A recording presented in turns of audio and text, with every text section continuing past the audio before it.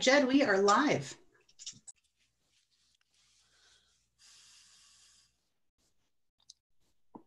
All right, I assume that means it's time for me to talk then. Great. Well, just like to thank everybody for being here tonight. It's exciting for us to have everybody here. So I was just thinking about Cozad, the Cozad competition this year. This is our 21st Cozad competition.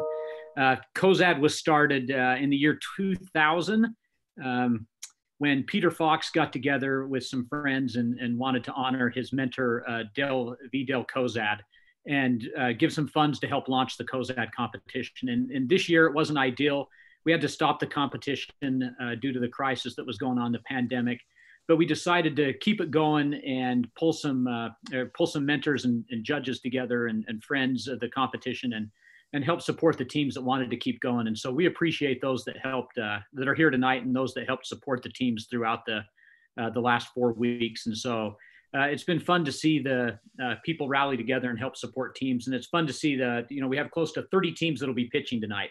So again, we'd just like to thank everybody that have helped and helped push this along. And so it's fun to look back on the competition and see this event and see all those that have been successful after going on or participating in this as well. So again, it's good to see those friends that have supported it over the years, and just like to thank those that have done that. So we have a lot of people participating tonight that have supported it throughout the year. So just again, thank you so much. With that, we'll get started now. I don't want to take too much time. And also, let's like to thank John and Harley and Catherine and Stephanie and the rest of the team that have helped put it on and put a lot of time into this. So with that, I don't want to take much more time. We'll just get started here. Let's see, I have closed that document. What we're going to do now is, Catherine, are you sharing the slides? We'll have brief introductions, just 30-second introductions by our mentors that are here tonight. And then we will split out into our breakout rooms. And just, I want to remind teams that are presenting tonight that there's just 5 minutes of presentations, and then there'll be 5 minutes of Q&A by the mentors and judges in the breakout rooms. So with that, we'll get started by 30-second introductions by each of our mentors and judges tonight. I believe you got the slides, Catherine.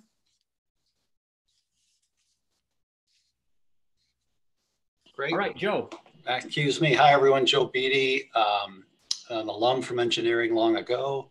Grew up in the telecom business, did a startup there that went public. Ran a couple tech companies after that. And these days I invest in startups in Chicago and advise them as well. Great to be here. Thanks, Joe. All right, Catherine, next. Jackie. Is Jackie here? Jackie, I think, was going to be a little bit late. She is. So why don't we move on? Maybe a little late. Go ahead and give her a brief introduction, and we can go a little longer. Feel free to take about a minute. Okay. So Jackie is an alum from mechanical engineering, I believe, and she's vice president now at Hyde Park Venture Partners, and she participates on campus regularly, speaking to students and mentoring them, and has been very active on campus the last few years and has participated with us for many years. So that's Jackie, and she'll be here shortly. Bess? Hi, everyone. I'm Bess. I'm a principal at Hyde Park Angels, HPA. We're the most active investor in Chicago, Illinois area, and have some great portfolio companies like Forkites, Catalytic. And so I've been really privileged to help support the Chicago tech ecosystem, and looking forward to seeing your guys' presentations tonight. Great to have you here. Thank you. Alex? Alrighty, I'm Alex. I'm a serial entrepreneur and engineering consultant. I've been the lead engineer on over 200 products, and I've advised thousands of startup teams. I tend to concentrate in ag tech and med tech. Excellent. Good to have you here. Joe.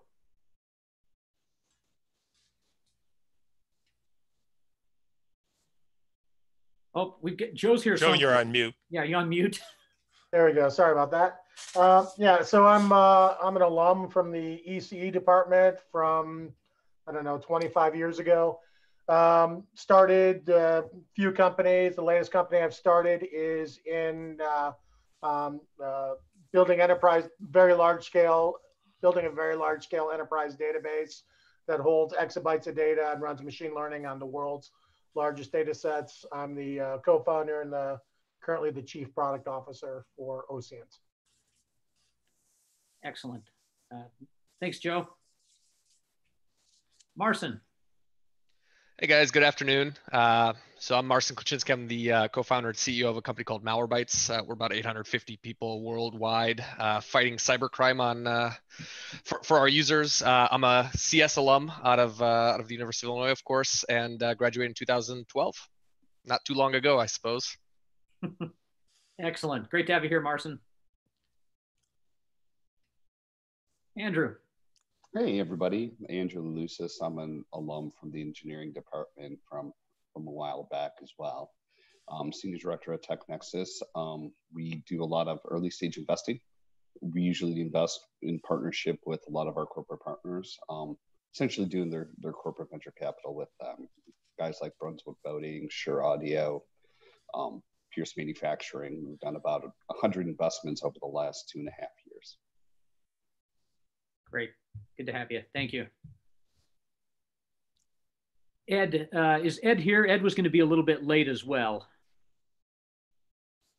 So Ed Moore is the founder of Biophia Consulting and does a lot of med tech consulting on campus. Was at Baxter Medical for many years and is a strong supporter of our programs. And so that's all I've got to say about Ed, but happy to have Ed here. Joe.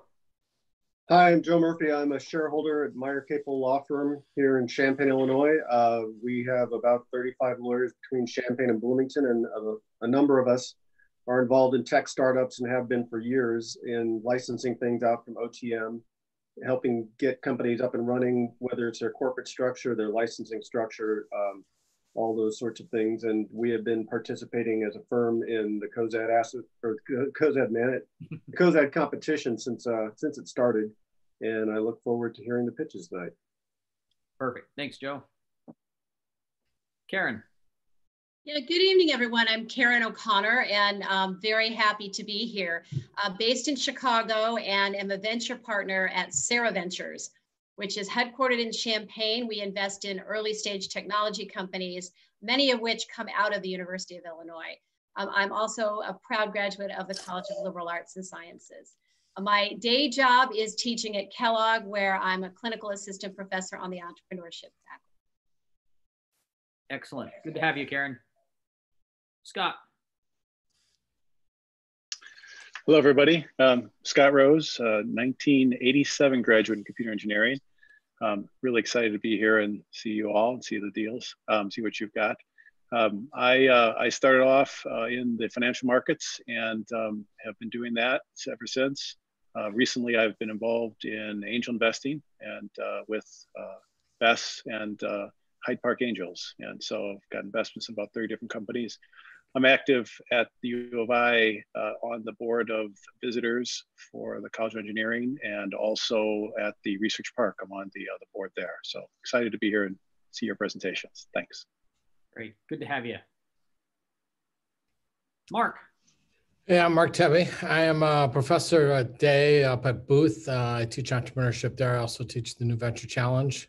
But better than that is I'm an alum from the CS Department of College of Engineering in 1983, active with a lot of things down at U of I, and thrilled to be with everyone tonight. Fantastic. That's great. Again, thanks everyone for being here tonight and taking time to do this. So again, we're going to split up in breakout rooms now. And again, just to reiterate, there'll be 5-minute pitches and then 5-minute Q&A from there. Catherine, is there anything else people need to know? I am going to send out the breakout room information. 3/4 of the groups will be going into breakout rooms and 1/4 will be staying in the main session with me. When that happens, I'm going to do just a quick roll call with the group that are going to be in my room or in the main room, if you will. And if there's anybody who doesn't belong there, I will put you in the right room. I'm seeing a lot of names that maybe you may be here on somebody else's behalf to present, and I'm not quite sure which team you're with. So we'll just go through that real quick if you don't get broken out into the right group, and we will find the right spot for you. So with that, mentors, I'm sorry, facilitators, are you all ready? Harley, John, Jed, Stephanie? We are. Excellent. Okay. Well, here we go.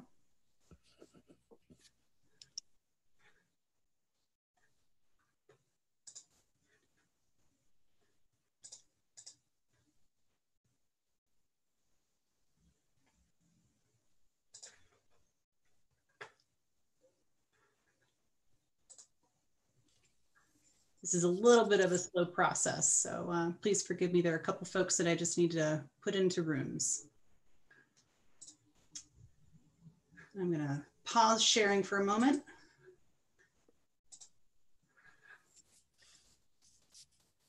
Back this up. All right, so Catherine, sorry to interrupt. I was put in the wrong room, so I don't know if you can go back to a different room. Sorry about that. Okay. Stephanie, which room do you need to be in? Room number 2. Sure, happy to put you there.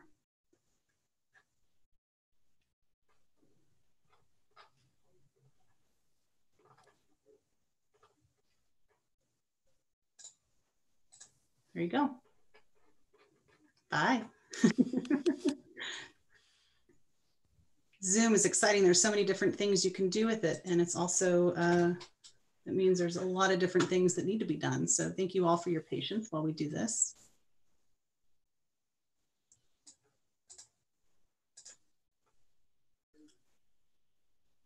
And almost there.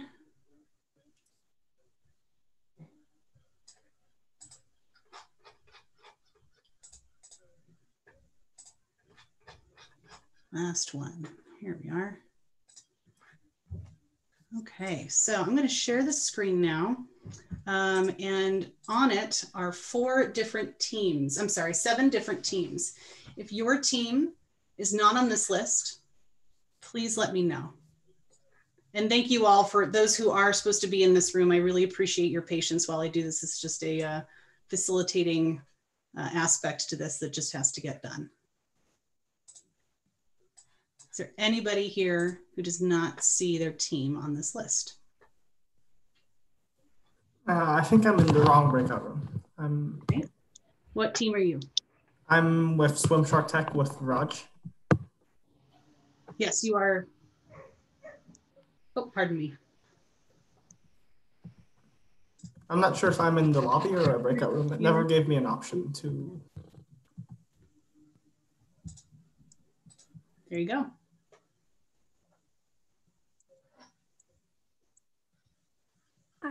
I thought I'm in the wrong room.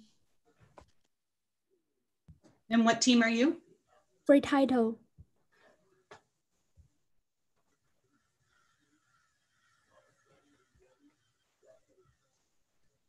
If you can send me a text or excuse me, a chat, I'll put you in the right room. Anybody else? Last call.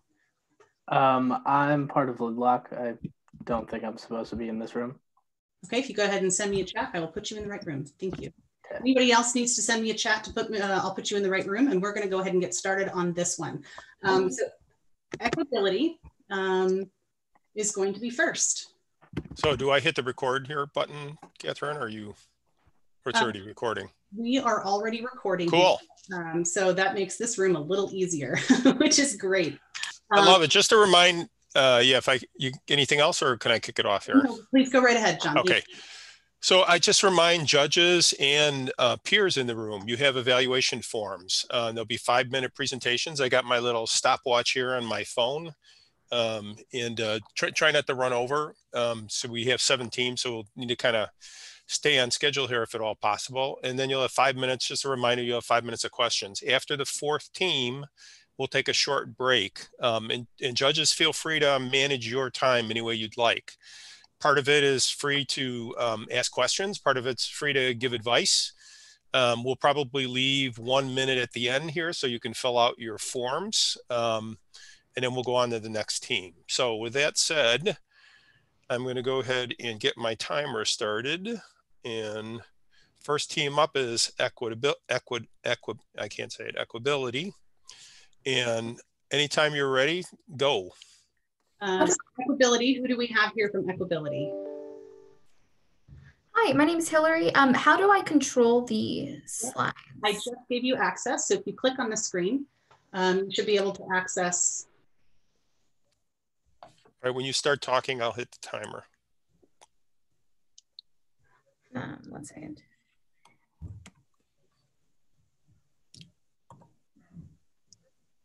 Okay. Hi, everyone. My name is Hillary Pham, and I'd like to start off by introducing Cozad Nunez, whose name is Cyborg. He's a former Pan-American Taekwondo champion and a PE teacher. When he was 29, he got into a motorcycle accident and needed to have both his legs amputated. After recovering and getting what he likes to call his new body configurations, dressing and buying clothes became a lot more challenging. He tried buying adaptive clothes, but the selection was limited, the clothes were ugly, and made him feel like he was still wearing hospital apparel.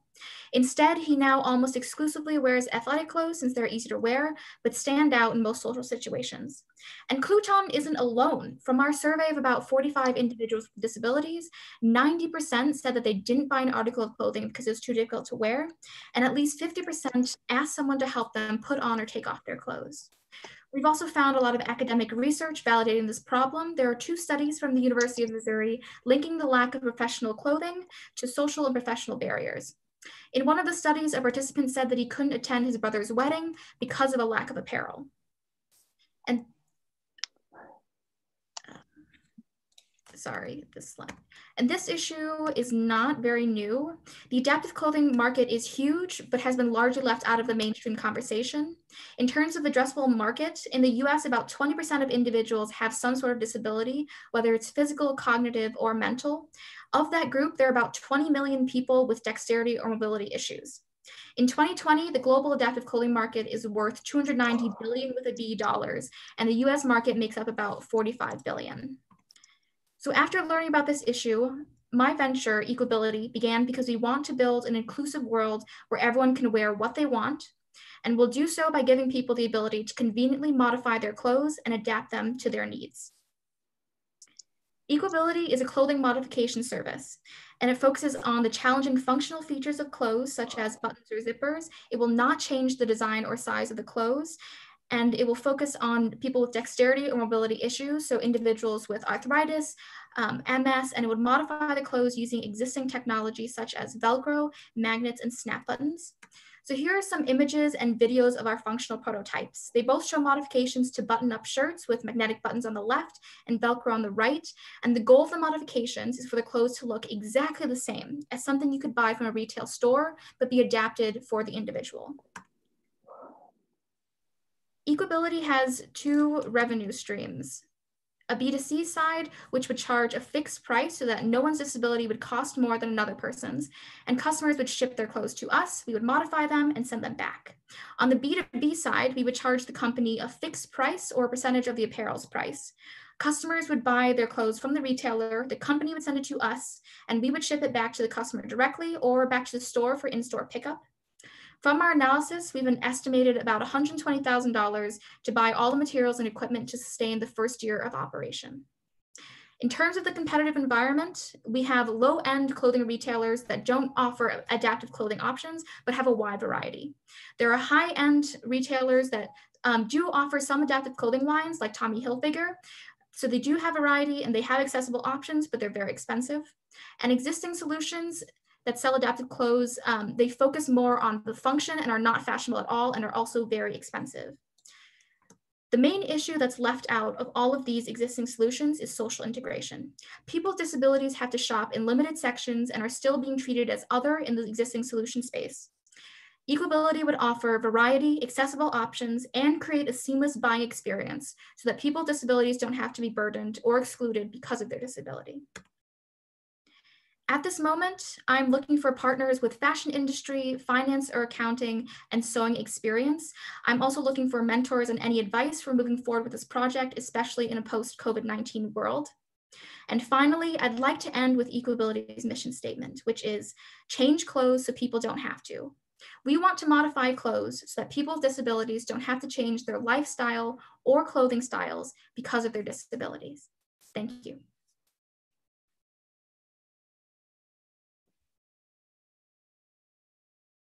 Thank you very much, Hillary. So now we were going to turn it over to our mentors who are going to give a little bit of feedback. I think they're just wrapping up their thoughts right now. And then they will provide some of that feedback to you, do a little Q&A. And then we will move on to the next person. But in the meantime, I'll leave this slide up and let you guys have a conversation. Hillary, can you talk, this is Joe speaking, can you talk a little bit about the economics of how much it costs to modify a piece of clothing? Sure. So the main driver of the cost for any of these modifications is the labor. With the exclusion of the magnetic buttons, in terms of Velcro or any of the snap buttons, the cost of the actual piece itself is pretty negligible. It's about 5 or 10 cents per square inch of Velcro. So the main driver of a cost would be buying the equipment, having the space to actually have people make the modifications, and then the labor costs of training and having people spend time to actually make those modifications. And how much time does it take to make a modification? So for the entire process with shipping and everything, we predicted it would be about 7 to 10 days. So about 3 to 4 days to ship it to us, 3 to 4 days to ship it out. And the actual time that it takes to make the modification would be less than 30 minutes for sure, depending on how backed up the production is. A lot of the changes are going to be very easy to make. So in terms of the magnetic buttons, there are commercially available options that you just pop on the buttons and you maybe sew in 1 or 2 things per button. So it is very, very easy fixes and very not time consuming changes to make. And in terms of the Velcro and the snap buttons, they would also be just sewing I guess, additions onto the pieces. So it should take less than 30 minutes per alteration, and that's including the process time. And how much do you plan to charge per piece to do this? So we are hoping to do a fixed price. We were thinking of $15 to $20, including shipping costs, just because we want to make sure that no one's disability would be more expensive or cheaper than someone else's. So we want to do like a $15 fixed cost no matter what modification. So even though some of the modifications would be more expensive, such as the magnetic buttons versus Velcro, we want it to be a fixed $15 or $20 cost. And Hillary, go ahead, Joe. Go ahead, Mark. Hillary, this is Mark Tebby. I have a question on, I'm assuming when someone has a disability such as this, not all disabilities are the same. So while you're at it, you're going to be doing a little tailoring. How are you going to know what modifications this person's particular disability will require to determine, should the Velcro be done in a different manner than the other shirt? Should the magnetic buttons be done in, only halfway down? Those type of questions that are very particular to a particular individual.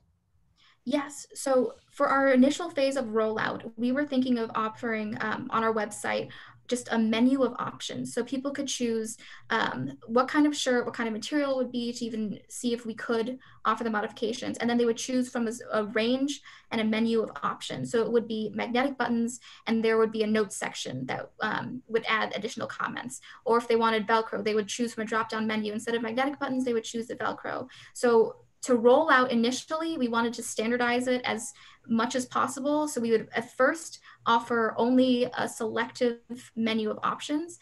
Eventually, in the 3 to 5 year expansion, we do want to have physical stores where we can do more in-depth tailoring and more in-depth altering, because we'd have to actually physically measure people. And our service is to help people, even if they're living alone and have dexterity issues, they wouldn't be able to measure themselves.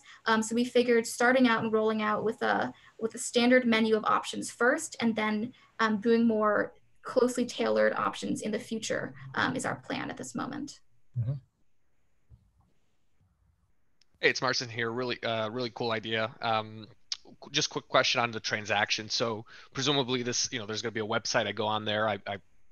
You said there's, I pick a couple of options, put some notes in. Do I then send the item to you, or do you send me a shipping container that I could put that in? Like, what's the transaction look like? Sure. So a lot of, I guess, the clothing apps right now, so such as Poshmark and Mercari, the way that they're doing it, you can choose from an option of shipping menu options, I guess. So you can either ship from your own home. So you could print out the label, box it yourself, package it up, and then drop it off at a USPS store or a FedEx store.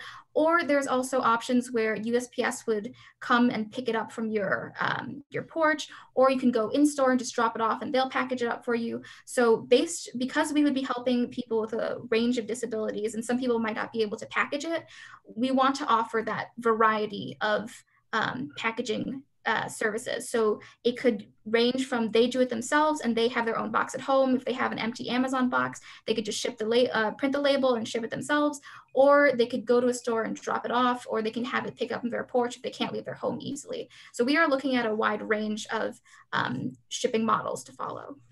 Hillary, great job. Really appreciate it. Judges, if you'd take 1 minute here to go ahead and add any last minute comments here, and we'll move on to the next team. Thank you. Nice job, Hillary.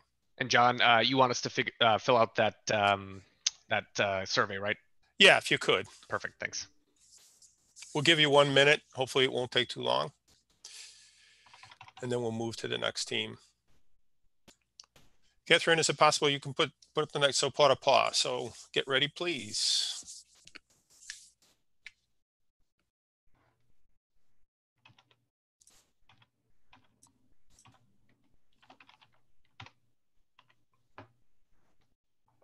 So am I gonna have control of the screen? Yes. Okay. Just give it 1 second so I can.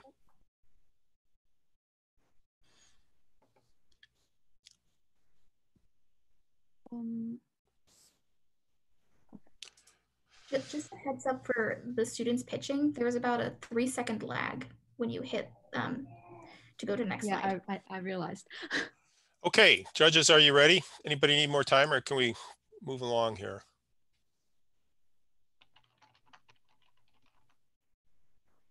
Kind of hearing nothing. Good, good. Marcin, are you good? Yep. All right, Joe? I'm good. Okay, Paw, you're up. Hi, I'm Zikran from Paw. We are a platform that connects potential pet buyers to breeders. So it's like an eBay for pet adoption for pure breed. So just to give you a sense of what current purchasing process for pure breed is like, I'm gonna show you or share my own experience of buying 2 cats from a breeder. So I currently have 2 British Short here. They're all kittens. Before I got my first baby, I have been searching for a pet for about more than 6 months. And I reach out to more than 30 breeders and only 3 of them replies to me. The first one disappeared after the first reply. The second one is from South Carolina, and she asked me to pay $600 deposit through PayPal with family and friends option with no legal binding contract. So I think that might be a scam. So the third one is actually a one that I buy it from. So I'm pretty lucky that my breeder is from Chicago, so I get to see the cats, touch it, and go through the contract before I actually pay for anything. So many of my friends is not as lucky as I am. Like Sherry, for example, she has to pay $500 deposit before she sees her cats with no contract through PayPal with option family and friends. And after talking to more than 60 pets owner, we realized that it is a very common procedure that people go through when they're buying pure breeds cats or dogs from breeders. So it is clear that potential pet buyers were being vulnerable to online scams due to the intransparent and insecure process. So Paw is here to offer a platform that solves this issue by offering a secure pet purchasing process. So just to give you a sense of the size of the market, so every year there is 4 million pure breed pets being purchased, and about $500, and each purchase costs about average of $500. It ranges from $1,000 to $5,000. We're being conservative here. We take $500, which adds up to $2 billion every year that is spent on pure breed purchasing in the US alone. And in the breeder side, there's 34,000 breeders currently in the US. We segment it into two categories. The first one is professional breeders, which includes breeders that constantly going to different cat shows, dog shows, or breeding cats and dogs as their full-time job. And for family, and the other category is family-run breeders, in which we're talking about breeder that is retired, that has less litter per year, but they're still breeding and are able to provide pedigree documenting for their buyers. And the breeders that we're going after first will be the family-run breeders, because they are the people that have problems looking for potential pet buyers. So here is a very simple sneak peek of our financial projection.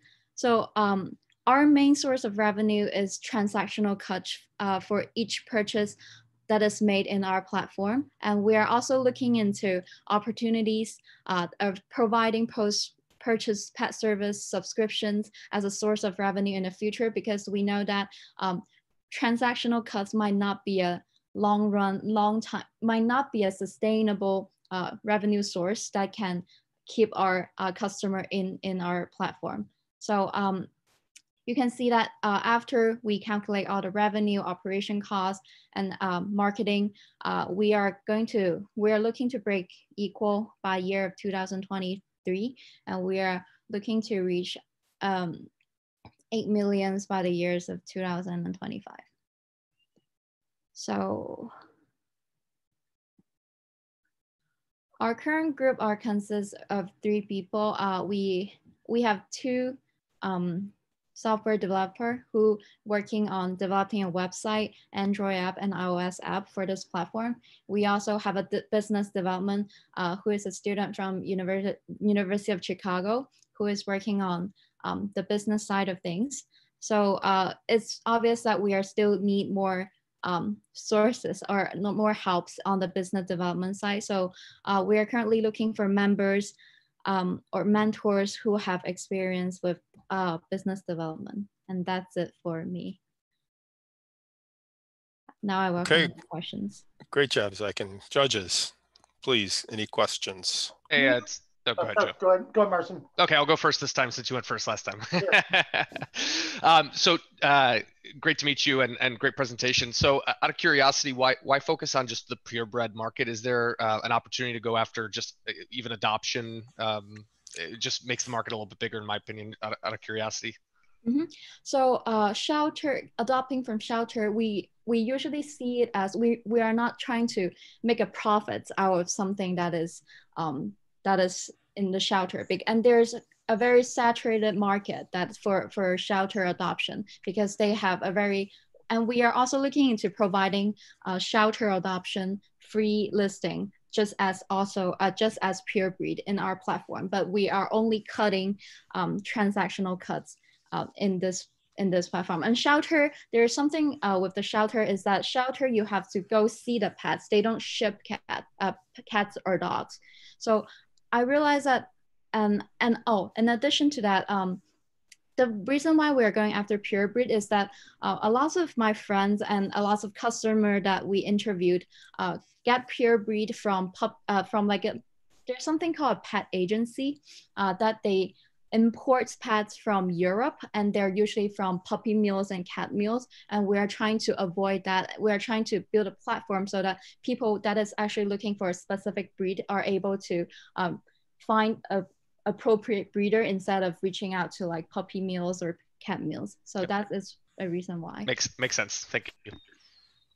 So I'll congratulate you on, I really thought every market on the internet was possibly taken, and I now have found one that is not. No, but I have friends that have been through this process, and it's a nightmare. It is an absolute nightmare process. So I think you've stumbled on something here that is an excellent business idea. How do you, as my friends have been through this, their process is very personalized, where they meet the breeder, and it's like joining a community. It's almost like adopting a child is really what it gets into. So I view this as more like Match.com for dogs, is kind of what the way our cats is the way I see it. How how is your transaction fee work on this? Are you gonna charge a subscription to the buyer? Are you gonna charge on per transaction? How is the revenue model? Yeah, that would be, because I thought our slide can only be 5 pages, so I limited, I cut out a lot of details, but I can definitely go through how the unit economy and how it come to the number of 500 and stuff like that. So so on average, after our research and talking to multiple breeders, we know that the price of the cats or dogs range from $1,000 to, well, to a really astronomical number, but it's usually $1,000 to $5,000. So we take the average, which is, we assume that it's every pet's cost about $2,000, and we cut 5% of the transaction that is performed in our platform, which is about $100, and is charged on the breeder side, because this is how the pets agency work right now, is they charge the breeder side, because the breeder is the one that is looking forward to sell their pets, to sell their cats and dogs to the potential buyers. And we talk to multiple breeders, and they think that is a reasonable amount because it would definitely attract more pet buyers. So we also consider the buyer acquisition about $15 per buyers through Google ads and Instagram ads. And for breeder acquisition, we usually, after like talking to about 40 breeders, we realized that they prefer in-person communication. So we are looking into direct sales for breeder acquisition, in which we are doing now. So they are about $4 per breeder acquisition, which give us a margin before operation of $81 per pet, so per purchase that is made. So our projection is made on 5 years. It's a 5-year projection. So it actually adds up to the numbers that you see here. So I can definitely get into more detail if you're interested, but if it is a lot of number, and we also calculate a credit card transaction fee, an operating fee, and that's basically it. And we haven't covered the post-purchase service subscription in this projection model, because this is what we are looking into, because the recent COVID-19, we're looking into a slight pivot, but this is not included in the projection and financials that we have now.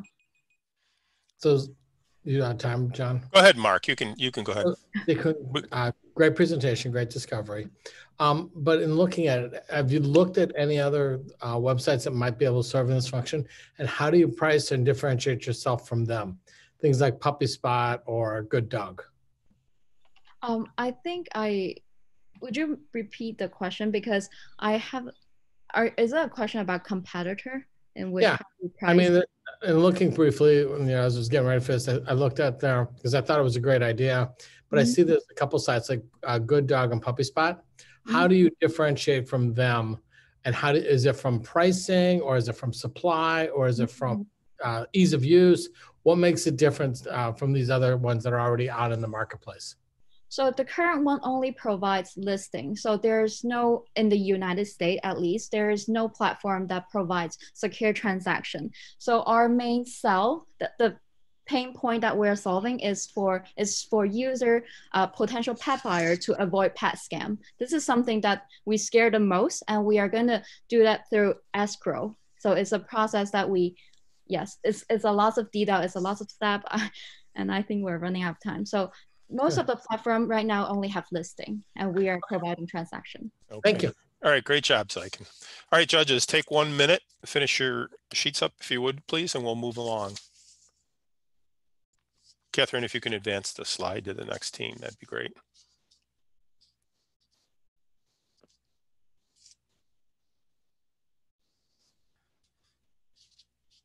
Hey, Catherine, is my appendix on here? You know? I don't know. I was unable to move the. Let me see if it's here or not. You have it open. Good. Thank you. Yeah, I have it open.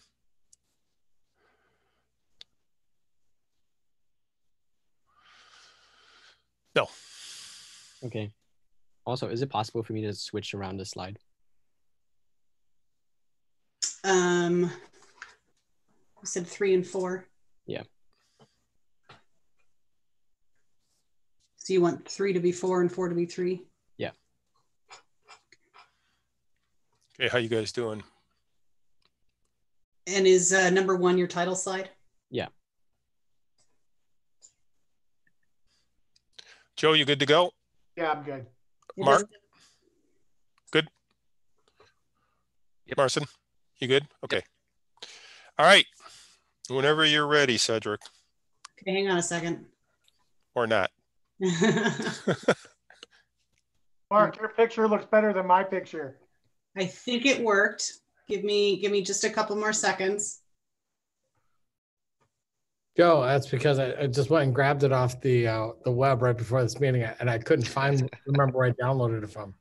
Okay. The Public Affairs Office puts them out there. There's all kinds of them.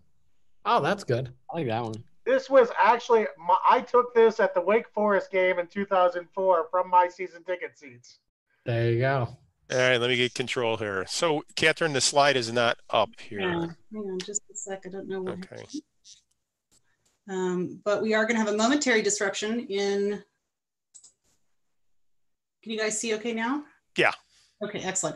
We have a momentary disruption. There was a hanging Chad setting, so to speak, that's unfortunately going to pull everybody back into the main session, which is really unfortunate. But I'm just going to throw everybody right back into the breakout rooms and we'll keep going. So that's going to happen in about 10 seconds. And it should be pretty smooth. Catherine, can you set us longer time periods for the breakout session? Yep, absolutely. So it just was a hanger on from the last time we were in here. So I'm going to actually just take that off entirely. And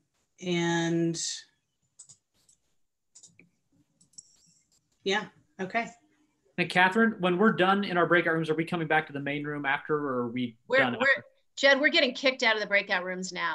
We're just going to put everybody right back in again. Sorry about that. That was just an odd hanging on little setting. So I'm just going to put everybody right back in. Okay, great. Sorry for the disruption. Okay. No, Jed, you're not coming back. Okay. Thanks, John. All right, here we go. Thank you.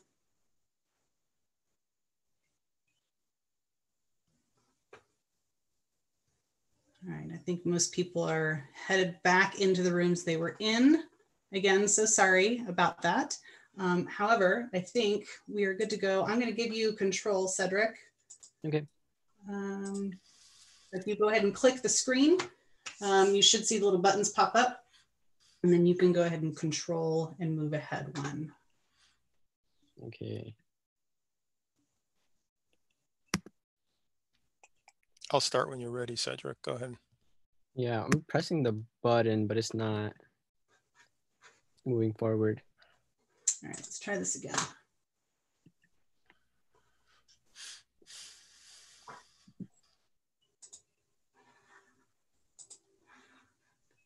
Technology is great when it works. All right, I just reset it. Try it one more time. Go ahead and click the main screen, and some watermark buttons in the lower left corner should pop up. And if they don't, I can go ahead and just advance the slides for you. Catherine, all we see is breakout room number 4. Yeah, I have my cursor underneath the TEC, but it's not popping up. That's okay. You can move forward. I'll do a snap. Now we have no screen. Just resetting. I think when everybody came back into the rooms, it just threw some things off. So here we go. One more time with feeling. I think the snap had feeling. I was impressed. Thank you. Yeah, you got it now. Okay. Yeah. We're back in business. Thank you so much for your patience. No worries. All right, you ready, John? Yep. All right. Hello, everybody. My name is Cedric Vargas. I'm the founder of 10Es. We are a premium sneaker rental company. You could think of us as Rent the Runway, but instead of renting out dresses to young businesswomen, we rent out sneakers to today's sneaker enthusiasts. Why? Because sneaker enthusiasts are crazy about wearing out today's hottest sneakers. So much so that they'll wait days, if not weeks ahead, just to be able to get the latest pair of Nikes or Adidas. And this happens every single week. That is why the sneaker resale market right now is worth $2 billion. And it is expected to triple in size by 2025 to $6 billion. Right now, if you wanted to get a pair of sneakers, you can go to one of these stores. You can go to Sneaker Resale stores like Round 2, you can go to sneaker retail stores like Foot Locker or Nike, or you can go to secondary marketplaces like StockX. However, with all of these companies, you don't have all of the following: quick delivery, hype assortment, low cost, and upkeep. But you know what company does? Tennies. We allow you to look like a 10 out of 10 with ease. And the process for you to look like a 10 out of 10 with ease is also pretty great. It's as simple as rent, rock, and return. All you have to do is go onto our website, tennies.com, look at our inventory of sneakers, choose the sneaker you want for the size and the duration you want for, click the date, click reserve, and then within 3 days, you get your sneaker with a return label. So when you're ready, you can just return it back to us. For us to make money, well, there's a three-pronged process. First, we buy the sneakers. On average, we believe it would cost us about $400 to buy each pair of sneakers. This includes $25 per sneaker for maintenance and storage. Then we lend it out through 2 different programs, through the rental-based program, like how Rent the Runway does it. So a 4-day rental or an 8-day rental. We also plan on launching a subscription-based model where there's a rotation program. So when you get tired of one sneaker, you send it back and we send you another one. We also believe that we would be able to get $350 for each sneaker resale. Now, the reason why we believe we will be able to get that much money is because we know how to professionally clean, disinfect, and prep our sneakers. So when you wear them out, not only are they water and stain resistant, but we put crease protectors to make sure that they do not crease. So they essentially always look like a 10 out of 10.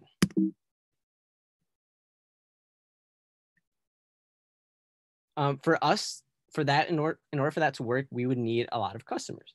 So for us to get those customers, we have a customer acquisition strategy. First, we are starting to mass produce our content for Instagram and Facebook. We've started to acquire brand ambassadors to wear out our sneakers and new posts for us, but we also plan on doing paid ads on Instagram and Facebook where there's already sneakerhead groups. That would give us a customer acquisition cost of roughly $175. We believe that our lifetime value of each customer would be roughly $700 with 4 rentals and being on a subscription-based model for 4 months. That would give us an LTV CAC ratio of 4. However, the lifetime value of each customer takes a while for us to get that value, which is why we believe that we would break even in around year 2. And by year 5, make $62 million in profit. That is with us having 60,000 people in the subscription-based model, 50,000 rentals, and having 200,000 sneakers total in our inventory. How we plan on acquiring that inventory is by going to sneaker conferences like SneakerCon, which is the world's largest sneaker store, having an inventory acquisition team, which we have already started to build out, whose primary focus is to not only acquire the sneakers, but get them for retail, and partnering up with a sneaker resale shop, which we're in the process of doing. In order for this to be an amazing company, we need an amazing team, which we're already starting to create. We have me, Cedric Vargas, as the founder and CEO, Johnny, who's in charge of backend development, Benoit, who's our CTO in charge of all things tech, Divya, web development, Max, inventory acquisition, Emily, business strategy, and Maxime on marketing. We want to pair everybody in our team with somebody on the advisory board. So we're looking for people who have experience in rentals, marketing, supply chain management, and legal. We are also looking for an investment of $250,000. This would allow us to prove out our proof of concept even more than what we have already having 9 customers in different parts within the United States pre-COVID. This would allow us to get 625 sneakers, 150 subscribers, and 650 rentals. Again, my name is Cedric Vargas. I am the founder of Tennies. You can follow us on any of the social medias. You can use that QR code to go to our website. We are at Rent Tennies. You can email me at cedricvargas@tennies.com. Thank you for your time. Appreciate it. I'll take any questions now. Great job, Cedric. I'm not exactly what people would call a fashionista, but I do like your idea of rental sneakers. But I gotta believe that if someone wants to rent, let's say, the new Nike Bauhaus sneakers that are gonna be coming out, they're gonna want them like when they first come out, and they might be hot for like a few weeks, maybe a month, and then they're gonna kind of been has-beens. Everyone's kind of had them. Let's go get to the new ones. How are you going to make sure that for the week or 2 or maybe month that these sneakers are so hot, you're going to be able to maximize the rentals? Because it seems like after a month or 2, people are going to be like, oh yeah, that's old fashioned, even if it's just a couple months old. Yeah, so it all depends on the sneaker that we get. So for instance, we have a sneaker on our website the Travis Scott 6s, which I usually have in the presentations. And those not have only held their value and their popularity, but have risen in value since then. But you're right. In the beginning, there's a lot of hype around each sneaker release. So the plan is for us to have our inventory acquisition team going and getting the sneaker at retail when it first comes out. And then when they do release, the resale is like, there's a lot of sneakers that go on resale, so we would be able to acquire them. And then for them to go out and be rented out, one idea that we were having was having a pre-rental. So like, let's say it's coming out soon and we don't have it in stock right now. We know which sneakers we need to go after and in what sizes. So that way people can have them for when we do end up getting them in. Are you operating already? Do you have revenue? Yeah. We have had 9 rentals. We have tennies.com. You can go on right now. It's a live website. Yeah. And how are you marketing now? So all the rentals we've gotten thus far have been just from, we did posters on, we posted them up on Milwaukee Avenue where there's a couple of sneaker resale stores. But we've had rentals in Texas and in New York. So a lot of this has just been people going in, typing sneaker rental. And then if you look us up on Google, I think we're like the 3rd listing. But right now we realize that that's like bad. So we're starting to do mass media content for our social medias, and we're finding brand ambassadors. So that way, once COVID is done, people know that we exist. Hey, it's Marcin. You're actually number 2 for sneaker rental, so that's pretty cool. Just Googled that. Quick question: how'd you come up with 4 and 8 on the rental days? I would think that people would wear it once or a lot. And how do you come up with 4 and 8? Yeah, so we tried looking at how Rent the Runway has been able to be so successful, and so how they rent out their dresses is 4 and 8. And the reason why it's 4 and 8, I'm guessing, but originally we did weekend and week rentals, and weekends are 3 days, and then weeks are 7. But then you add the extra day just in case for the shipping. Yeah. Cedric, how are you going to be able to deal with multiple sizes? I mean, I'm assuming just between the 3 judges who've asked questions, we'll all have different size feet. How are you going to have such a range of not only to get the hot and cool sneakers, but to also have them in the size that the people will want to rent? I mean, I'm a size 9. I'm lucky because it's like that's pretty standard size. But I would think, someone who's got like a size 11 or 13 might be a little bit more challenging. Yeah. So I've talked to a couple mentors, and one thing that we were planning on doing right now was focusing on 3 main sizes, so 8, 9, and 10, which are the most popular shoe sizes right now. But as we move forward, the plan is to have only full sizes, and then we have sneaker inserts that you can put in the front of your shoe that are really comfy. I've worn them out multiple times, and they give you a full size. So if you're a size 7, you can wear a size 8 shoe. That's part of our inventory.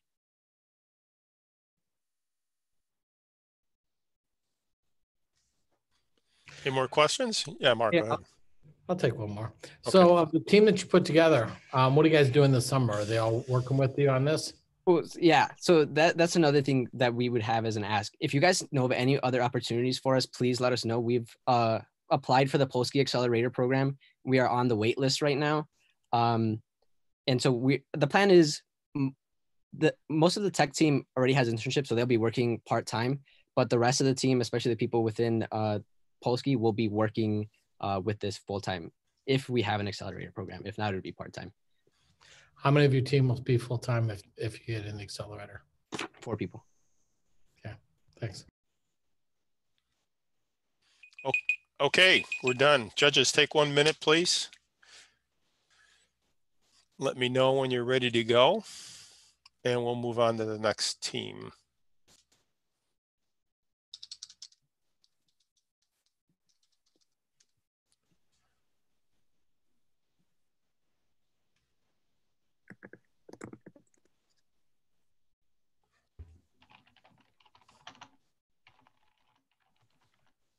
All right, Marcin's good. Okay. And peers, let me remind you, it's really your comments are completely different way you look at things. You be gracious and give just even just a little feedback is much appreciated by everybody. And if you do it, other people do it for you, and we'll have a great learning experience from the evening. So please take some time to fill it out as well. I'm good to go, John, whenever. Okay. Agreed. All right, there we go. Autumn. Hello, can everyone hear me? We can. Awesome, awesome. Can you advance the slides? I think so. Yes. Okay, whenever you're ready. Hello, everyone. I'm Mike. I'm the CEO of Autumn. So let's first talk about the problem. So last summer, this was my schedule.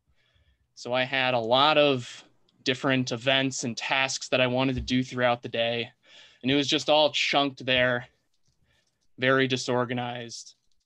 And so the main problem is just many tasks with such a tight schedule. And I know a lot of students, especially on my campus, where their schedules and this schedule doesn't look exactly different. It's crazy. So what Autumn does is that it's a scheduling application. And so it schedules projects and tasks using AI. And so here's a little prototype right here. We're currently still developing the prototype, and this is what one of them looks like. And so our value proposition is Autumn aided success. And so what the app does is that it remembers and takes initiative on these projects and tasks. So a lot of people who have problems with procrastination, this is something for them. And since it has this machine learning algorithm, it improves with the user. So the more someone gets tasks done, the more flexible the user becomes, and the better the machine learning algorithm becomes as well. And also this has integration with current calendar and to-do list type applications. So for example, if you use Google Calendar or Outlook, as well as Todoist, it would be able to take the tasks from Todoist as well as Google Calendar and find out the best time for you to work on those tasks. It's also free and easy to use.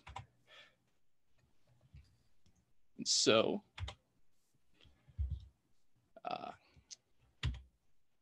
there we go. So who are our customer segments? As I discussed before, it's college students, more specifically students who go to American universities that are in STEM and business. So really like type A, go-getter, ambitious students who already use a Google Calendar type app as well as a to-do list type app. And so some statistics show that about 80% of mobile users all have at least one productivity app. And the productivity genre has risen from 11th to 9th since 2018. So it's in the top 10. So it's a very big and growing market. And so currently our total market segment by the end of year 2, which is when we would release the iOS application, would be about 5.7 billion. So our revenue model, since it's free, we'll have to be making money through banner, interstitial, as well as native ads and data sales. So we wouldn't be able to make any money through data sales until approximately year 2. So we calculated that by the end of it. And so we used different ratios like the click-through ratio, the click-to-install, and the average retention of users for an app that's directed towards them. And these are the calculations that we came up with, about $1.10 per user per day, active user. And so for the financial projections, what we would need is a $150,000 investment for advertising, because small businesses for applications, they average around $15,000 to $20,000 a month for advertising. So that's what we would need. And so we have a predicted about $42 million in retained earnings over the 7 years based on the market penetration of about 0.5% by the end of year 7.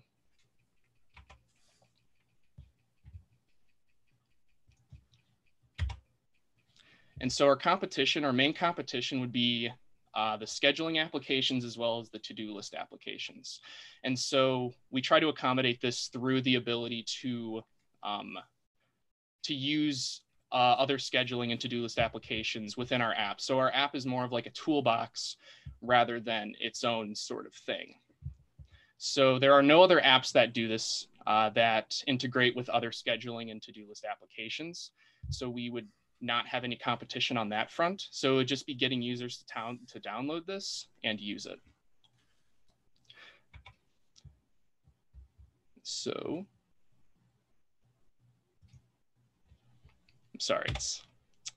So here's our team. As I said before, I'm Mike. I'm the CEO. We have Daniel, who's the COO, Anushka, the CTO, Shruti, the product manager, and Aditi, the software developer. And you can see by our majors, and I could talk more about our interests later, but we are all perfectly fit for the roles that we are currently in.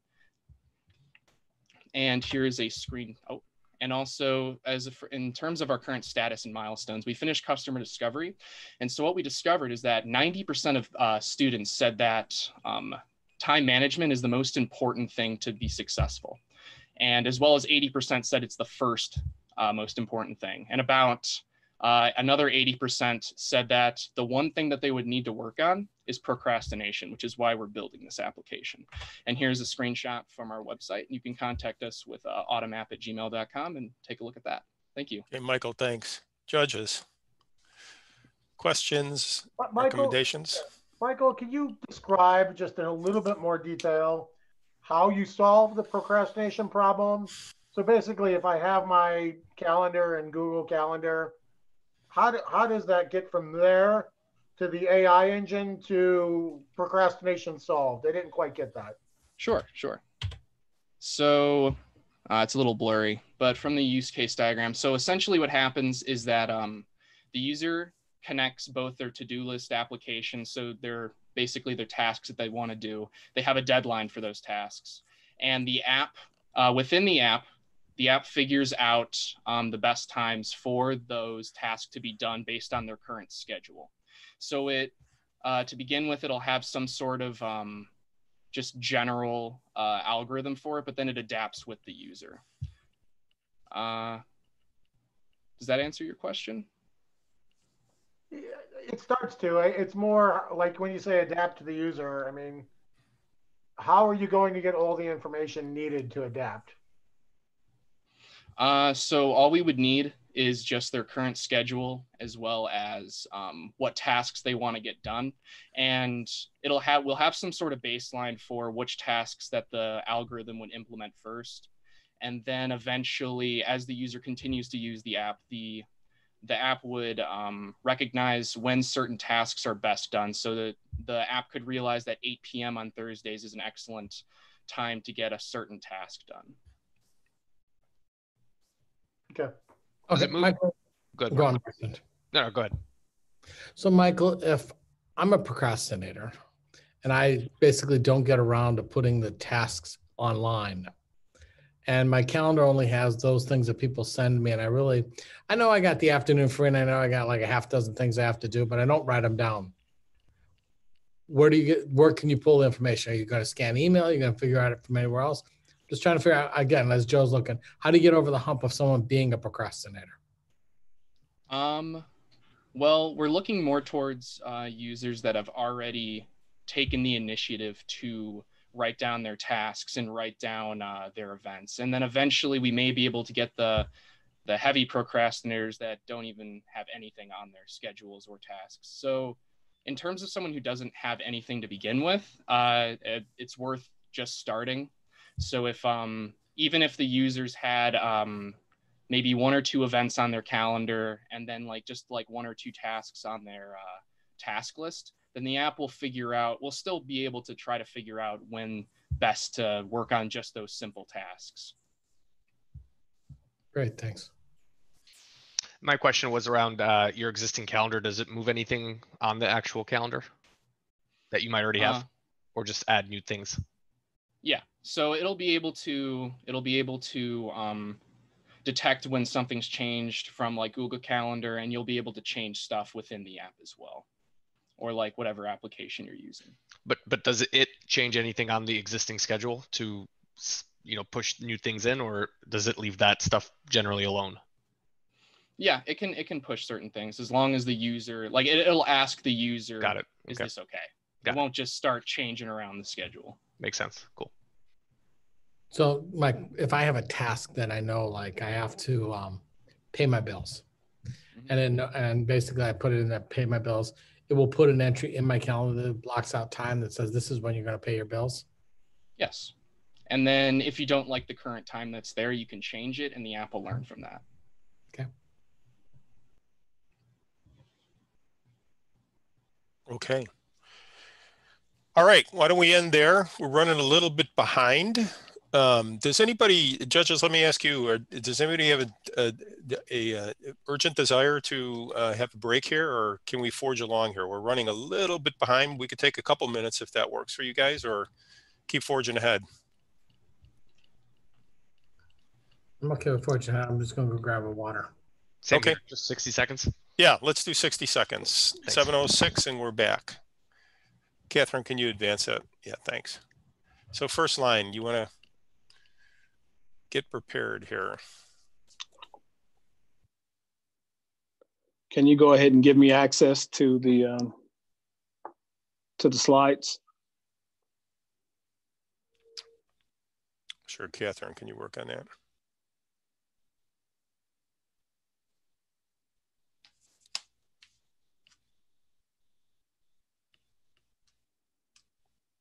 Are you able to advance them yet, Sean? I'm still not able to advance them. Working on it now. Okay. Okay, thank you. About 5 different things I have to do simultaneously. So. Well, thank you for doing this. Oh, of course, of course. I want to let you guys all know that if it wasn't for Catherine, this whole event would be a complete disaster because none of the rest of us are qualified. LaShawn, by chance, are you using an iPad? I'm using an iPhone actually because I couldn't get it on the laptop. Got it. Okay, so remote access is not going to work that way. So if you're comfortable, I'll go ahead and just advance for you on your cue if you're okay. That's cool. Then I'll take up his snapping. Whistle and I'll do it. All right, let me, Joe, Marcin, let me know when you're back, and Joe's, I can see Joe's still offline here. Okay, so we'll just wait for Joe and we'll get going. And LaShawn, just so you know, the slide deck that you sent, I put your title slide in from the prior. Okay, that's perfect then. In the second one, I'm going to start off with the second one. Great. Perfect. And you could click all the way through it, I guess, to the last one. Perfect. Okay. The one right before the question mark. Thank you.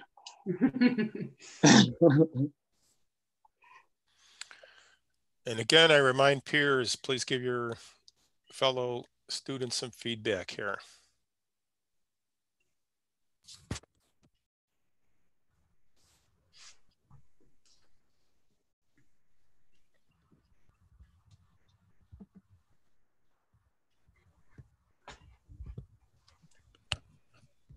I'm going to go on mute. So LaShawn, if you need me, just let me know. Okay, so am I ready? We're waiting for one more judge, Joe Jablonski will be back in a second. I'll let you know when. Yep, he's back. Anytime you're ready. All right. So imagine you're a firefighter and you get called to the scene and there's a patient in the elevator trapped. Each and every second is critical with trying to access this patient. So there's a couple of barriers that you have to face as far as where are the keys, where is the management, how to actually contact management, and where are the utility shutoffs. So each and every day firefighters face the same situation. That's why we came up with First Line. Next slide, please. First Line,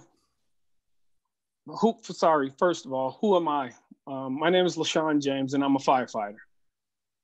And I'm also the founder of First Line. First Line is an app designed for firefighters to help them in the event of an emergency event. First Line actually puts together 3 different groups: insurance companies, firefighters, and business owners. The pain points we're trying to handle are insurance companies have a lot of liability as it relates to fire situations. Firefighters don't have enough information on the scene to actually deal with the various scenes that we have to deal with. And business owners actually pay a lot for their insurance. So we actually trying to address those things by actually putting all those partners together and going into to address this issue. Next page. And you could go ahead and click on that for me. Click through and 2 more. Thank you. And so some of the pain, I'm sorry, back out on the next one. Yes, so business owners will input information into the system. If you guys have ever heard of Snapshot, basically we're going to be the snapshot for business owners. So just like you get a discount on your car insurance from the insurance company, you're going to get a discount from your business policy from the insurance company by participating with First Line. And First Line would then act as the conduit for the fire department and the firefighters on the scene. So each and every person would actually win in this scenario. Business owners would actually receive a reduction in their rate.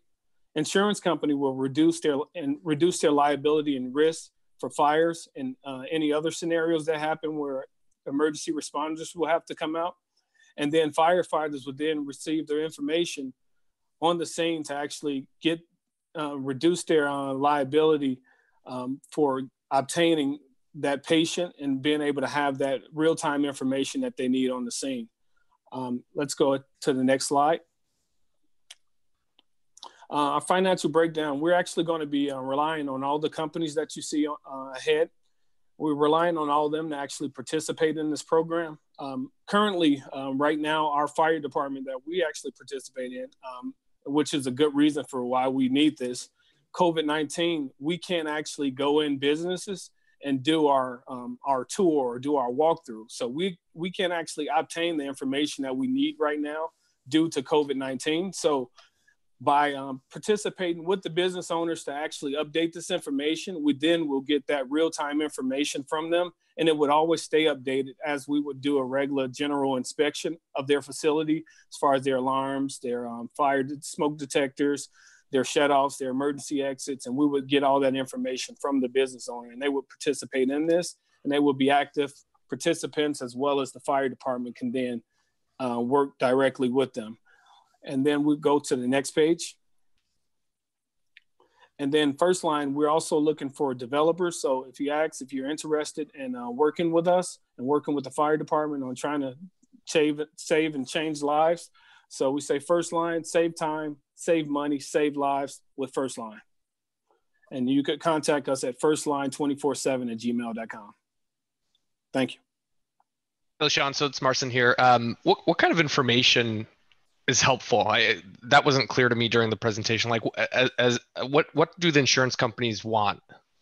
So insurance companies currently for residential, or say for instance you have a 6-unit building or a 12-unit building, they want to know when your first like what's your fire extinguisher, when the last time you had it serviced. So each and every year you have to get it serviced and you have to send them a photo. So currently, the insurance companies hold some of this information, and the fire department holds separate information as well. Then they want to know, like, when the last time you serviced your smoke detectors, because the smoke detector lasts 5 to 7 years. And so smoke detectors, the carbon monoxide detectors, they want to know if you got an emergency exit in your building. If you have a fire pump or a fire panel, you need to get a service every year. And if you have a kitchen as a restaurant, you got to get it serviced every year. So these are the things that the insurance companies are looking for to reduce that risk. And these are the things that we'll be working with the insurance company with, and then providing this information directly to the fire departments. Okay, thanks. Let me ask you a question just a little bit differently. I think there's 2 things that you're looking at. One is compliance, where you're looking at the business and doing compliance with smoke detectors and fire extinguishers. And then the second thing I think you're proposing is that firefighters, that having more information can help reduce the cost of a damage or something. Can you explain to me how you, as a firefighter, how if you had more information, you could potentially save lives or property? Okay, just as I stated in the initial example, almost like if I have a patient that's locked in an elevator. So if I know exactly where the key box is on the building, the exact location of it using the app, then now that saves me time. So I won't have an injured person or a person that die in that particular building, because I would get to them in time by being able to provide them BLS or ALS CPR that's needed for them to not die on that particular at that particular location. So that would actually save the insurance company by not having a lawsuit as a result of this person being trapped on the elevator. Cool. And then other things would be like the shut off for the elevator, like how to shut down the elevator, the pump panels, and other information that we need to make real-time decisions. Have you talked to any insurance companies yet? Have you gotten any insurance companies interested? Right now, so far, me and Ken had meetings right before everything happened with COVID. We had a couple of meetings with 2 insurance executives for their public safety and public sector departments. But we did meet with numerous building owners and developers to see if they would participate. So first, LaShawn, thank you very much for your service. I mean, being a firefighter is a tough job, so I appreciate the work of that. Let's assume that people put the information in first line. How do you anticipate a firefighter who's arriving on a scene will know, oh my God, this is a first line building, and access that information? Where would they go? Is this something that would come to them on the truck as they're driving over? Is it something they need to look up? How do you expect them to get it? So right now we have iPads in all our engines and all of our apparatus. So we can actually access it from the iPad, downloading the app location.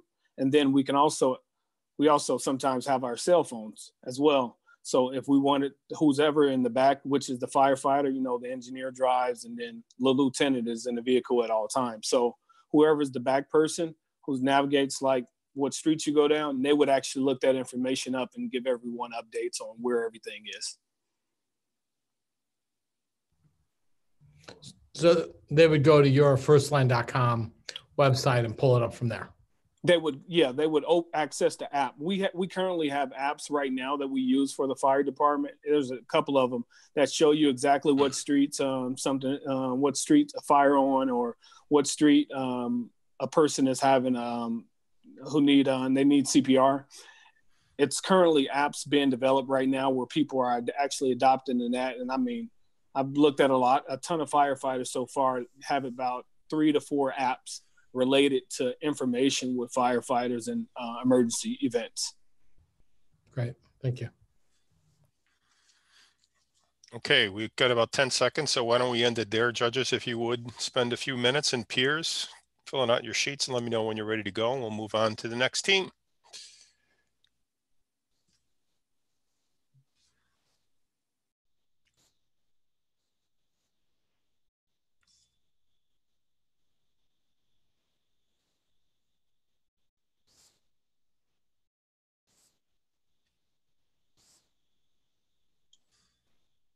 Can everyone hear us? We can. Awesome. Okay. Just give it a minute. Give it a minute. Judges will give me a thumbs up and we'll go from there. Carson's good. Gotcha. I'm good, John. Okay, Mark.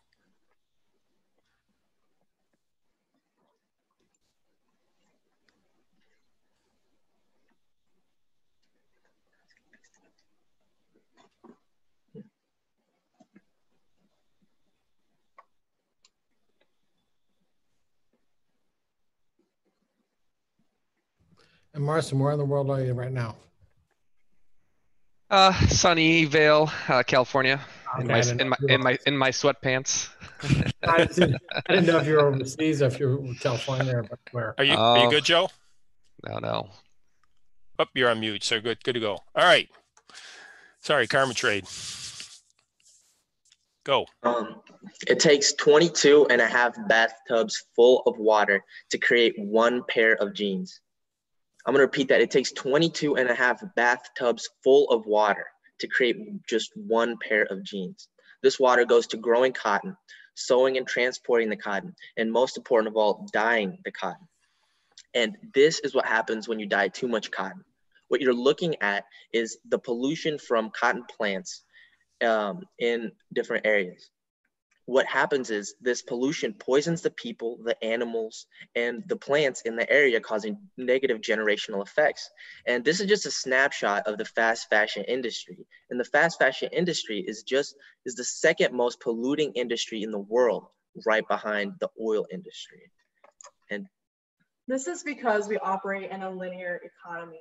So what happens in a linear economy? Well, you produce things at mass rates and then dispose them. Let's take fashion, for example. Every year we create 80 billion new items. And keep in mind, just one of those items takes 22.5 bathtubs just to create.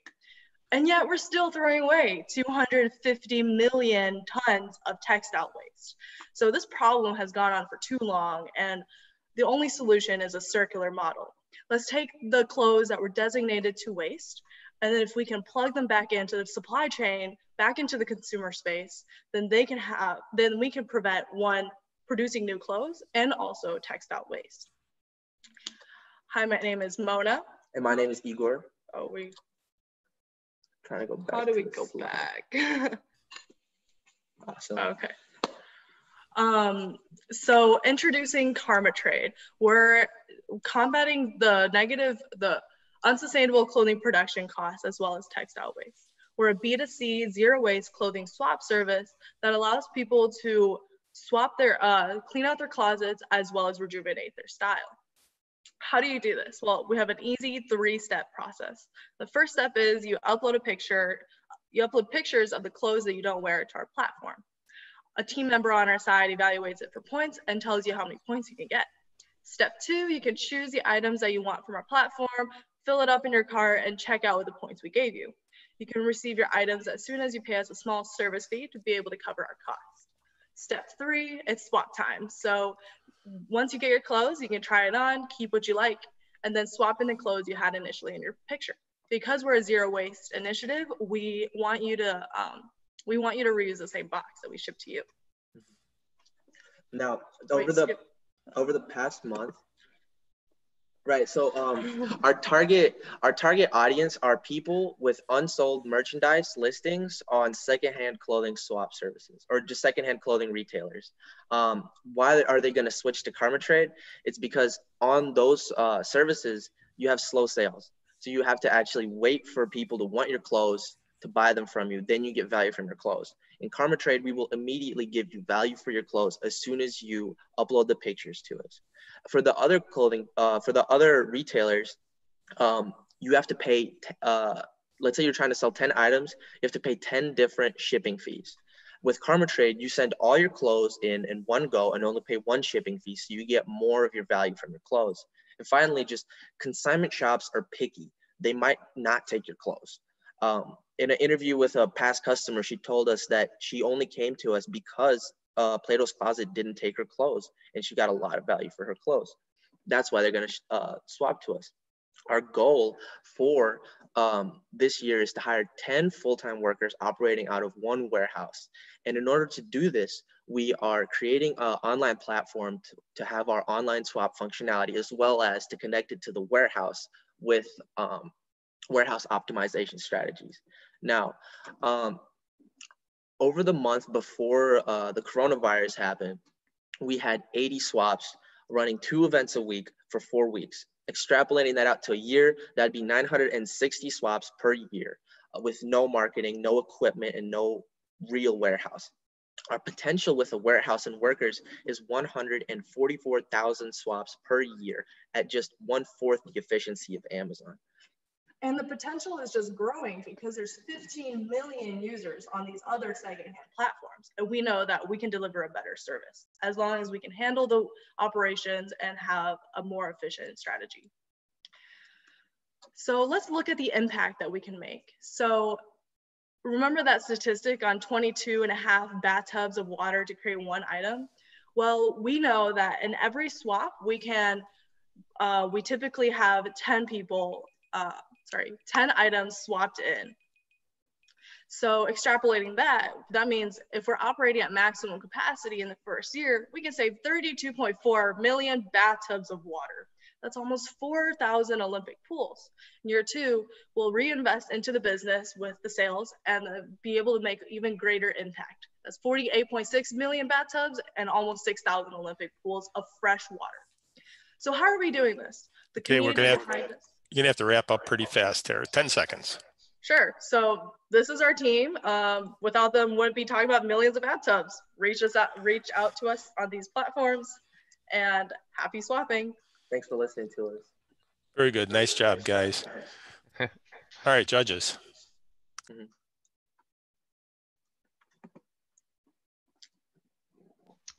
So I'll go first. So are you guys basically maintaining the inventory? And you didn't talk much about how you're going to charge either the end user, or can you talk a little bit more about that?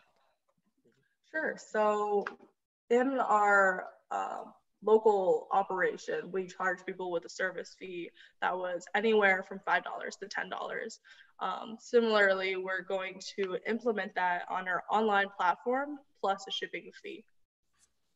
But they get to do larger bulk items for each swap. The more items you have in your cart, the more you have to pay a service fee for. Right. Got it. So as a typical user who has, say, 3 or 4 pairs of jeans here that I never wear, like, what would my experience be? Do I go on your website and basically say, hey, here they are? Mm-hmm. Okay. Yeah. Yep. So we'll evaluate it for points, and then we don't charge you anything during that free evaluation process, so you can decide if you want to keep it or trade it in. Got it. Okay.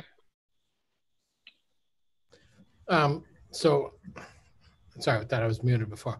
So let me just go back to this. You basically, let's use Marston's example. It's got 4 pair of jeans. I've got 4 pair of jeans in my closet. I'm going to take pictures, put them up there, and you say, hey, congratulations, you get 45 points. Great. So I can go online, I could swap for a few things, get a t-shirt, get a jacket, something like that, find 45 points, pay you $10 and a shipping fee, and we swap them. Mm-hmm. Yep. And for the $10 and the shipping fee, so let's assume your shipping fee covers the shipping to you and you're shipping to me. Mm-hmm. You're going to be able to do all that swapping for $10 every time? Yeah. So the more clothes you send in, storage and stuff. Yeah. So we actually worked it out. So we earn $2.50 per swap, no matter how many clothes you swap. And since we're getting the clothes and we're giving you points for the clothes, it doesn't matter to us necessarily how many points the clothes cost. It only matters the service fee, and the service fee actually does cover all of our operational expenses. And it actually does cover 4 times all the other expenses in a marketing budget. Think about like Amazon warehousing. That's the strategies and warehouse efficient like operation structures we're looking at. Okay.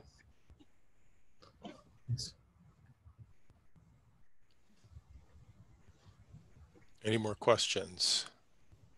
Going once, going twice. All right, great job, guys. Thank you very much. Thank you. Okay, one more to go here. We're on the home stretch. Judges, I'll give you 1 minute and then we'll get the Gem Power girls.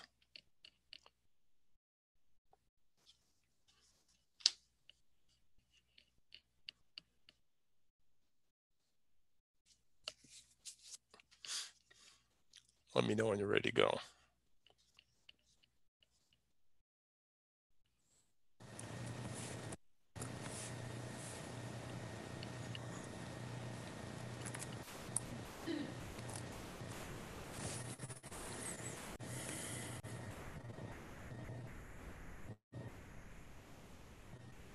I'm ready. Okay. Same here. All right.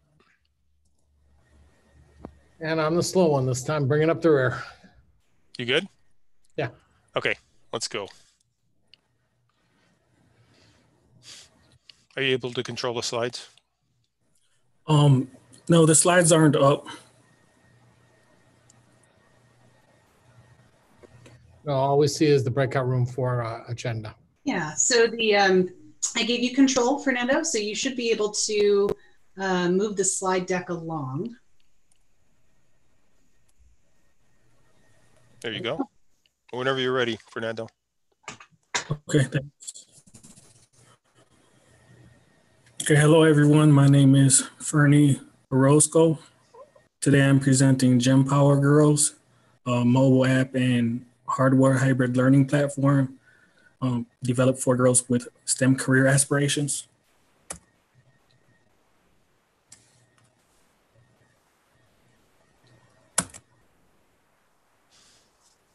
This is the team behind Gem Power Girls.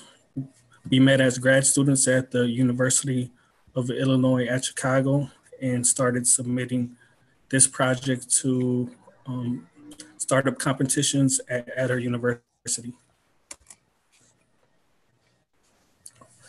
The idea for Gem Power Girls came to me seeing my niece Azaria. She usually had an iPad or a smartphone in one hand and a toy in the other, a toy being a super performance vehicle or a rocket of some sort. So myself being her uncle and having an educational researcher and educational policy background, I wanted to bridge these two worlds for her, bridge the hardware and the digital platforms for her, and so this, what you're seeing, is the user face that I had came up with.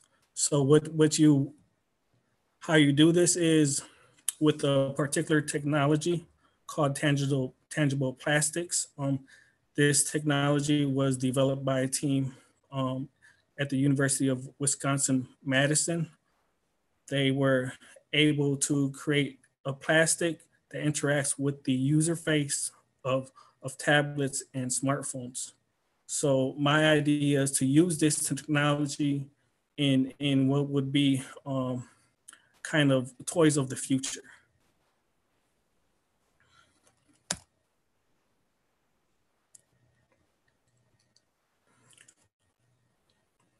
These are just some facts in my research of using this type of technology in hands-on learning. What we will be invested in is having scaled learning targets for our users, being the children.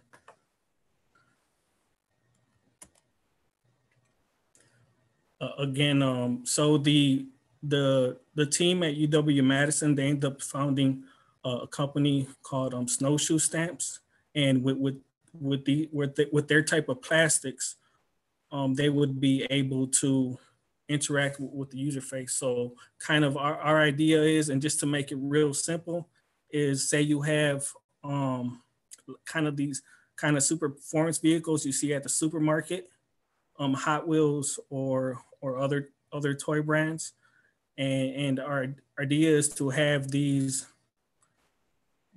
toys have the added value of this technology, as well as scaled learning targets, wrapped up in kind of a marketing campaign that these girls can relate to. And that's, to us, an idea that's currently what you don't have on the market right now.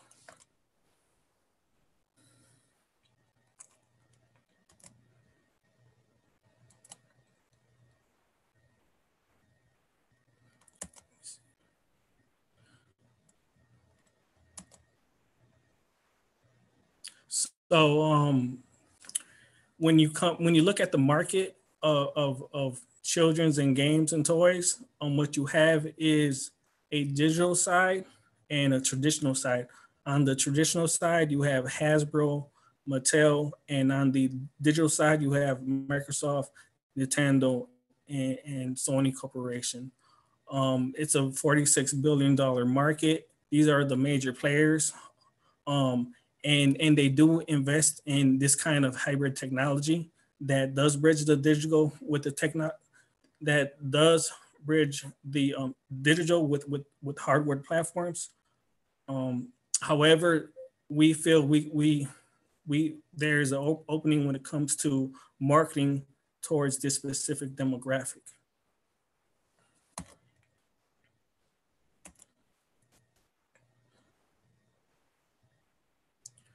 our revenue stream would come mainly from the sale of the plastic hardware.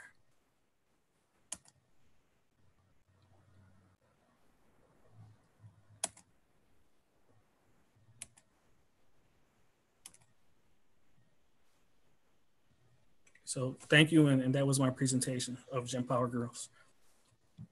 All right. Can you explain a little bit better how the plastic interacts with the app? I didn't quite understand that. It's sure I can.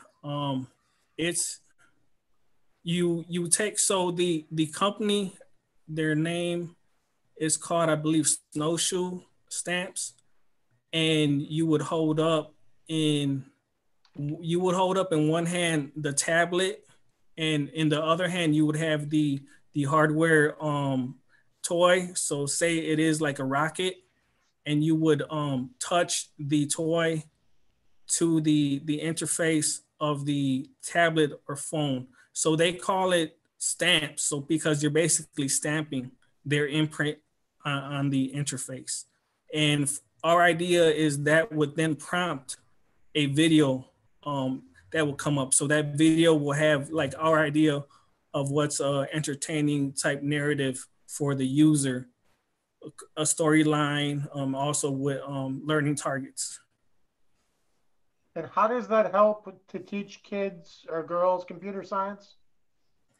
Say say they're interested in how a super performance vehicle works. What are the engineering concepts behind the motor and the engine, and turning fuel into energy? So the video short would kind of pique their interest in that, and explain that in a kind of a story plot type of way. Cool.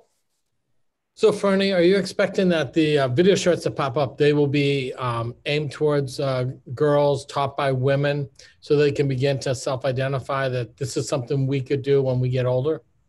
Yeah, definitely. You take my niece again, Azaria. So I would, picture her at the supermarket with her parents, and the kind of marketing that we have planned.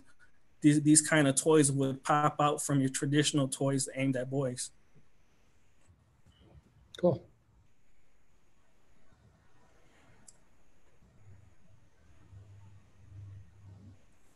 All right. Going once, going twice. Any more questions? Okay. All right. Great job. Thank you. Thank you, everybody. Thank you, Fernie. Yeah. So judges, why don't I give you 30 seconds or a minute? We're running a little bit over here. And then when you're done with your sheets there, if you have any last minute comments for the teams, that'd be great. And then we'll wrap it up from there.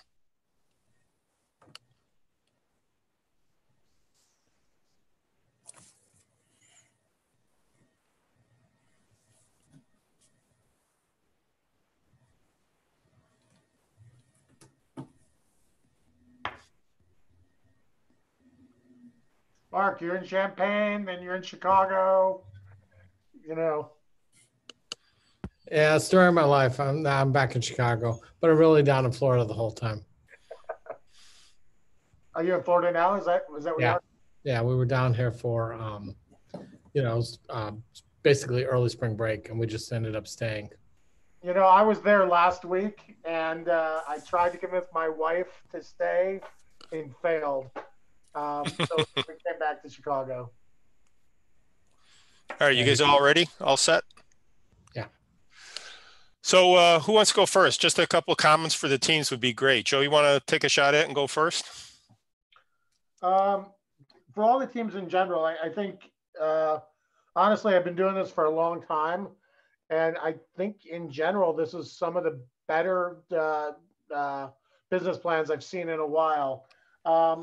I think in particular, what I liked in a few things is some really good double bottom line businesses with Trade, First Line, and Equability really are good, and some pretty well developed business plans. All right, awesome. Thank you. Mark or Marcin, who wants to go next? Marcin, you want to go next? Sure. Yeah, I mean, first of all, I think it takes a tremendous amount of courage to come up here and do this. So congrats to everybody that's been able to do that. And I know it's not easy to do it on Zoom as well. So I know slides and stuff were out of order. Don't worry about that. Don't stress too much tonight.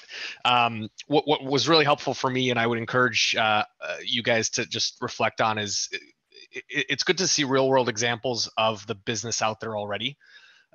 So, good example of that was Tennies, just how many rentals so far, Karma Trade, how many swaps so far. Seeing that really makes it a reality. So even if it's not an impressive number, just showing good examples of that, I think is super helpful. And I would encourage, should you go on and present your slides to somebody else, having that in there would be really helpful. That's my biggest takeaway from this, I think. Awesome. Great advice. Yeah, following in Marcin's footsteps. The thing I saw here that I have not seen before in a lot of other business plan competition teams is that they've already got results. I think going out there, having a cause is great, but going out there and doing customer discovery is even better. But going out and actually starting to turn revenue because you're actually executing on the business, you're going to learn a ton and you're going to get quick feedback of what's working and not working. I was thrilled to see that some of the teams were off and generating revenue. The amount of revenue is not as relevant as actually getting paid to do something.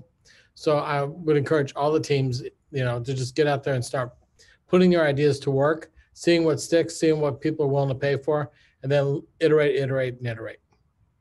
This is one of these things you want to fail fast and fail often, but fail cheaply so you can stay alive.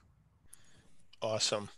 So Catherine, can you remove the slide so we can see everybody's face here for a minute? Great, fantastic. So on behalf of myself and Catherine and certainly Jed and Steph and as well as who else? Harley. We certainly want to thank you, judges, particularly the judges, for taking the opportunity to come and coach the students. I think everybody kind of appreciates it to a great deal. Students, so let me see you do a little round of applause here, or hands, or whatever. You bring yourselves back on video here for just a minute. I got my little hand thing here, so you got my hand thing here. There you go. There you go. And students, I do want to congratulate you. I think Marcin said it well. It takes a lot of guts to do this, particularly over Zoom. I don't know that I'd feel particularly comfortable doing it. So congratulations to you all. I think it was a lot of, I had a lot of fun, and hopefully you learned a lot from it. So with that, I will say thank you to everyone. Nice job. Stay safe. Be careful and enjoy the rest of the semester here. I know you guys got a couple more weeks left. Finish strong. I know it's not easy taking classes online, but hopefully, we're one day closer to the end of this thing. So all the best to you all, and we'll talk to you soon. Thank you again, judges. Well done.